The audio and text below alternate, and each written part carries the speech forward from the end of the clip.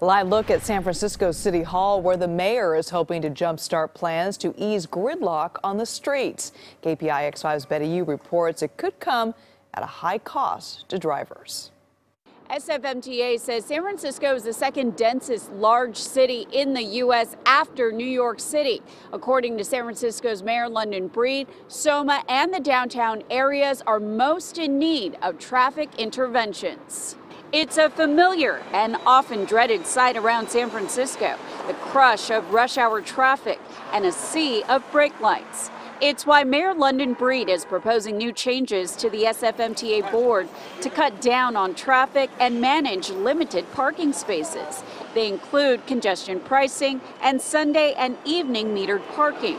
Gretchen Green lives in Oakland and takes advantage of free parking on Sundays. It'll be really hard to visit my friends in San Francisco. I specifically plan to visit them on Sundays so that I'll be able to park when I come into the city.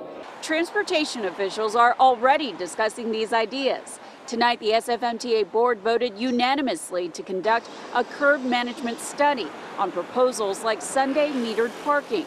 Staff will collect data, do outreach, and make recommendations on future actions.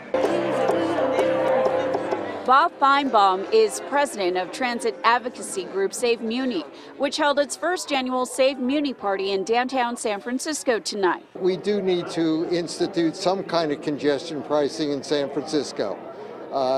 They're going to do it in New York. It's been successful in London and Singapore, and it's reduced congestion. Pay to play is fine as far as like I want to be able to drive all the time. Unfortunately, what usually happens is the people with the most money get to take advantage of that. So we'll see a lot of Teslas. The mayor has not laid out details on how tolls or fees would be enacted. In San Francisco, Betty Yu, KPIX 5.